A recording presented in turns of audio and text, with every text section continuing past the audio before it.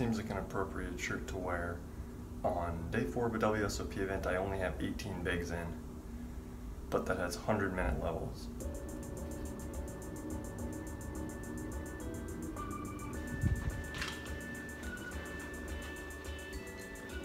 I bet you there are sit and goes somewhere online that have 100-second levels. Well, it's not the hottest it's been since us getting here, but I wish it was still like 80 at 11 in the morning instead of like what I assume is 95 or so.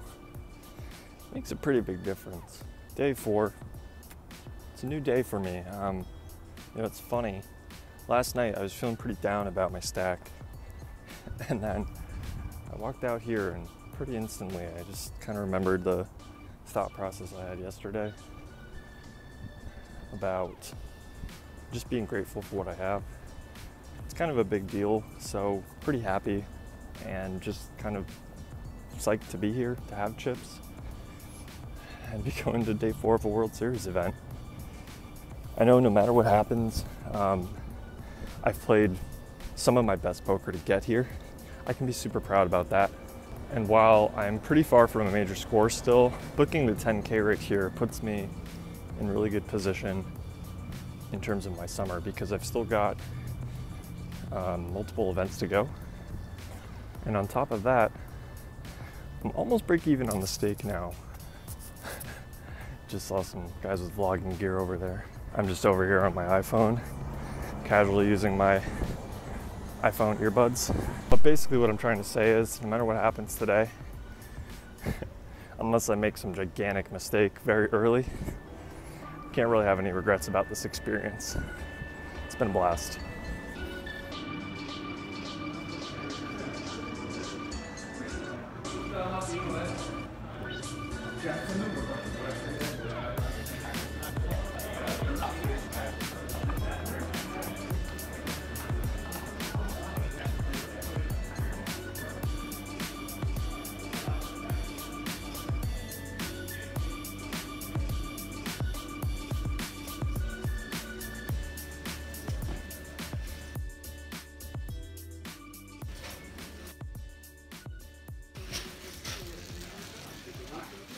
Oh yes, yeah, yeah. Oh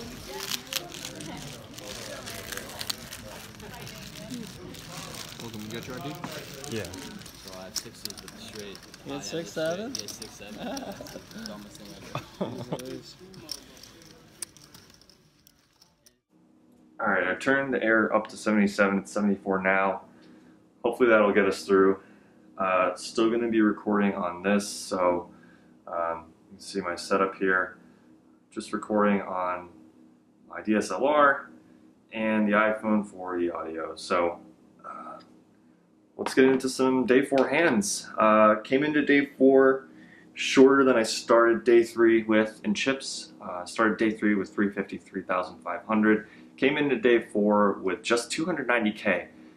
The starting level was 8K, 16K with a whopping 2K ante. To put that in perspective, the big blind is now almost as big as the starting stack for this tournament. So when you get to that point, you know, you're just basically putting a starting stack in pre-flop blind. You know, you're pretty far in the tournament probably. Because I started the day so short, a lot of my strategy had to revolve around shoving, whether that be open shoving or 3-bet shoving. And a lot of that is not just situation dependent, it is card dependent as well. And so a lot of the first couple orbits was just paying attention to what was going on around me. Didn't get any hands to shove. Ended up chipping down to about 200K before I even saw my first spot. 56 players remain. I came in the bottom 10, and chipping down to 200K means I'm probably in the bottom like 7 to 5 players to remain. I think a couple players busted out quickly, so I made a pay jump without even playing a hand. But it wasn't for a lot, it was like 1,800. And you know, it's not really what I'm playing for. I am trying to make the final table, make something happen. So in this hand, the under the gun player makes a standard open to 36K. Folds are under the cutoff, he flats. This player has been flatting off of a very short stack. He's one of the few players who came in with close to as few chips as I did, but he's been flatting min raises and close to min raises in the big blind, clearly with weak hands, so I don't think he's necessarily strong here. I look down at ace jack of hearts, and I am well under 20 bigs at this point. I think in normal circumstances, this would be a pretty easy snap shove. There were a couple things that made me hesitate, though. First, my impression of the under the gun opener is that he's playing tight. He does have a lot of chips, but he hasn't seemed to have been getting out of line. I think he's playing kind of straight up, and if I remember correctly, he wasn't one of these sickos with like 3 million in earnings, so I have no reason to think that that expectation is wrong. The next part of this was a expectation that the cutoff would fold, so it's going to be a little more profitable to shove than it might otherwise be. But then I had just a feeling. It seemed like under the gun was very strong. Perhaps he's opening ace-10 suited and above under the gun, and he's certainly opening like most pocket pairs under the gun with his stack size. But the vibe that I got was that he was top heavy. He was top heavy when it came to that range, and so I thought he might only have in this exact spot something like 10s plus and ace queen plus. And suddenly I'm doing very, very badly against that range. And I just decided to let it go. I mean, I don't think this is a world-class fold by any means, but it was a tough fold for me at the time. I think past me, I would have just seen the ace jack of hearts, I would have gone with it, and that would have been that. So I torturously made the fold. The big blind ended up shoving for something like 15 or 20 big blinds. It wasn't a lot, but it covered me. And under the gun snapped it off. The cutoff folded. The under the gun player woke up with pocket queens, and the big blind woke up with ace queen. Now, this is a little bit results oriented. I'm obviously not always going to run into the two exact hands that have me in pretty much the worst shape possible. But it was very gratifying to see under the gun show up with a hand that I'm kind of crushed by. The board ends up running out so the queens win. I would not have been able to win that pot. I would have been out of the tournament in something like 54th place, 53rd place. So that right away felt like a win. I felt like I was on borrowed time after that for sure.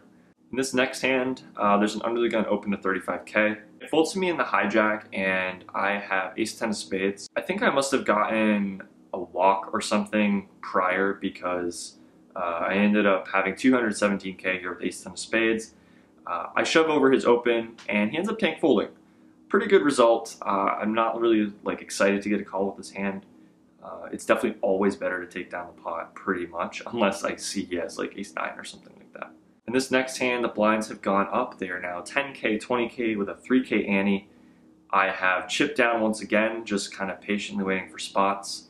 The table's pretty active. More people are busting out. I think we might be at another pay jump by this point. I look down at ace-deuce offsuit with just a hair under 10 big blinds. Shove it. We get kind of bad news when the small blind cold calls. Typically, if the person's not last to act and we get called, we're going to be behind here. Occasionally, we might get called by king queen or king jack from a big stack or something like that. But that's best case scenario. Big blind ends up folding, and the small blind turns over pocket jacks. So not the worst shape we could be in, but certainly going to need some help. The flop is pretty bad for us. It's 10-7-6. My ace is still alive, but that's pretty much what I'm going for now. Just 2 more cards to come. Turns the 4 diamonds. Doesn't bring me any help. I am at this point out of my chair, doing what I call the suck out dance. You got your backpack ready to go. You got your hoodie on. You're out of your chair. You're just ready to leave. It's like they'll call a payout. You're ready to go. But then the prettiest card in the deck hits the river. It's the ace of spades. I'm still in. Just 2 hands later, Faraz Jaka, who's on my immediate right, opens under the gun to 45K.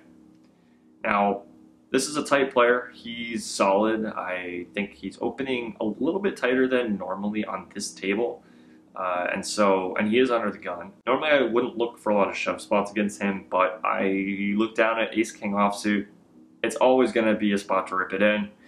I shove, folds back around him. He insta-calls, and I'm worried for a little bit that I am just stone coolered here. But he also has ace-king. Board runs out clean. We chop up the blinds and antes. I chip up just a little bit, but I'm still in. In this hand, I think I must have gotten a couple other shoves through or something like that because I'm sitting on 580k. I open pocket nines to 40k in the cutoff.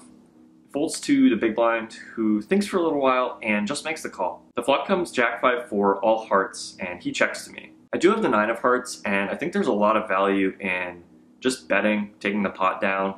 And since I have the heart to back me up, I think it's an even better spot.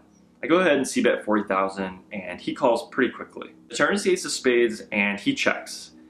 I think this is a particularly bad card because there's definitely a lot of times where he might not 3-bet a weaker ace out of the big blind. And if he has just the ace of hearts, he could just check call this flop with a flush draw and over. So that hand's now beating us. Jack X is beating us and likely won't fold. So I just decided to check back and kind of go from there, see if I can spike something, and if it checks down, I might beat some pocket pairs or like king high floats or something like that. The river's the deuce of diamonds, and he now bets 155k, which I remember thinking at the time was a pretty big bet relative to the size of the pot, relative to the bet that I made on the flop as well. Immediately my thought is, are there hands he can bluff with? Is he a guy who could bluff with those hands? And are there enough of them to justify calling here for a very large portion of my remaining stack? It's only, what is it, like 7.5-ish bigs, 8 bigs, but that's a large percentage of my remaining chips, and calling and being wrong would be pretty bad. Calling and being right would be a pretty big deal as well, though, so I'm not just insta-folding here. When I think about what he has, I think he's peeling the flop with a lot of ace X with a heart, king X with a heart, and a lot of jack X. I immediately discard jack X when he bets the sizing. If he's going to value bet a jack on the river, I think it'll be smaller. So that's a lot of value hands he can't have. However, there's not a ton of bluffs he can have either. Something like 6-7 comes to mind. Maybe some gut shots that he peels the flop and plans to bluff later. But there's not a whole lot of things that he can have. And I think it looks like I have a jack a lot of the time when I check back this exact turn card, because it's a good bluff card as well. So if I didn't have anything on the turn, it's possible I would bluff. I end up tank folding, and he ends up showing me pocket jacks, black jacks. So I thought it was an interesting bet by him on the river. I think I probably would have gotten a little smaller if I was him, just to try to give me a better price. But of course he's trying to punish kind of the showdown value type hands like ace X that I check back if I do check them back. And when he has jacks, it's less likely I'm just holding onto a jack, which he would probably think I might fold to the sizing, but it doesn't matter as much when I can't have it that often. So we lose a medium-sized pot there, but avoid a big misstep. A little time after this, we are down to 45 players, and our table breaks. So I get moved to a new table. I don't really know anyone there. I've recognized and played a little bit with a couple of them, but it's kind of all new faces for the most part. There was a guy on the rail who kind of came over and shouted from the rail, "Matt Vaughan is the best. I love your shirt," because I was wearing the favorable t-shirt. "And I watch you all the time." I didn't get to catch your name. I was in the middle of the game. But man, that really felt good. Definitely one of the highlights of the tournament. Definitely one of the highlights of the summer for me. So thank you, that was awesome. Definitely got me a couple weird looks from the table, who obviously none of them have any idea who I am. But that was pretty sweet. I'd like to point out real quick that there are a decent number of hands that I actually leave out here just because I didn't think they were that interesting to talk about. It would have been really short to add, I guess, but just spots where I am 3-bet shoving over somebody who I think is weak. In particular, there's a guy on my right who has been opening a decent amount, and I've seen him 3-bet a couple times in spots where I thought he was weak. And so you know, I've been 3-bet jamming on him like once every 2 orbits or so. Like it's not like a planned thing, but the spots have just been coming up. So that's kind of how I've been staying afloat. I still have over 500K in this next hand. Blinds are up again though. They're 12K, 24K with a 4K ante. In this hand, under the gun opens to 50K. I'm in the big blind. It folds around to me and I have 7-6 of hearts. So I go ahead and peel. I want to see a flop with this hand. I think we're definitely deep enough to just call. There's definitely no need to ever 3-bet here. And I should point out that this under the gun player has opened every single under the gun opportunity so far, which has probably been 6 times at this point after getting to this table. So I don't necessarily put him on something like 9s plus and ace jack plus and king queen. It can definitely be wider. I expect him to be opening like some suited ace-x, some suited connectors, definitely all the pocket pairs, you know, just a pretty wide range. That being said, it's hard to nail him down exactly because I haven't seen him have any showdowns from that position. The flop comes ace king 5 with 2 hearts, and the ace of hearts and king of hearts are on board, which is relevant because it means he can't have an ace high or king high flush draw. It means I'm probably not going to get dominated on my draw all that often, which is good. I check. He sizes down to 34,000, which is pretty typical at this stage of the tournament. It's very easy to bet 1/3 pot, sometimes smaller, and still get almost the same number of folds as you would if you bet 40% or bigger. So I'm not shocked to see him downsize from his pre-flop bet, especially on a board that seems like it would favor his range heavily over mine. He doesn't really need to bet as big. Now, I'm looking at this board and thinking he's not necessarily connected hard. He has a ton of bluffs. I expect him to see bet almost his whole range, if not his whole range on this board. I have one of the better drawing hands in my range, and I can have pocket 5s, ace 5, and probably king 5 suited here. So I go ahead and check raise. I make it 134K. He thinks for a while and actually calls, which surprised me a little bit. I thought that he was going to be pretty weak. He's going to fold most of the time. And so obviously the fold is what I'm looking for, but he calls. The turn's the 5 of clubs, which is kind of a weird card because it means I can't have pocket 5s as often. But if I was making the bluff on the flop with 5x of hearts, I now make trips. So I do actually have like several bluff combos that now become value combos on this card. And I also think that a lot of his range is going to be 1 pair. I think he's definitely appealing with any ace-x on the flop. He's probably peeling with king x, and he might even peel gut shots with like backdoor hearts. He might even peel gut shots with backdoor heart draws. So I just go ahead and rip it in. I think it's a bad spot against a lot of people in a lot of situations, but because he's opening so wide under the gun, I think it's just a good enough time to rip it in. And he actually folds pretty quickly, so he definitely was continuing a lot on the flop. And this next hand is what I would consider to be my biggest misstep of the tournament, so fair warning there. Open queen 10 offsuit to 50K in the cutoff. The big blind 3-bets to 130K. So it's back on me. I have like 700K, and it's hard for me to really think he has a hand in this spot cutoff for his big blind. He's also doing some interesting behavioral stuff that I read into, I think, more than I should have, which is kind of where the mistake comes in. Typically, I would fold here. Suited, I might peel and just try to catch a flop, play a pot in position. Offsuit, I think there's less merit to that. I end up making it 280K. If he has bluffs, he's just going to give up now. There's very few people who are capable of 5-bet shoving air in this spot when I put in so much of my stack, and I don't think he's going to be one of them. Unfortunately, we do get shoved on, and I am forced to fold. He doesn't show, but it seems pretty obvious he's got something like jacks plus and ace king crushed against that range. This is dying. Okay, so unfortunately, my camera died here, and I don't feel like waiting for the battery to charge. Don't have a spare here, so I'm just going to talk through the rest of the hands like this. Apologize if it's shaky. So in that hand where I 4-bet folded to queen 10, I definitely think it was a misstep. I regretted making the 4-bet without more information about what his 3-bet range might really be in this spot. And the behavioral stuff, while The behavioral stuff, while relevant, could have definitely been deliberately false, giving off a reverse tell, and it was pretty obvious what I was seeing, and so it seems likely that it was in fact a reverse tell with aces or kings.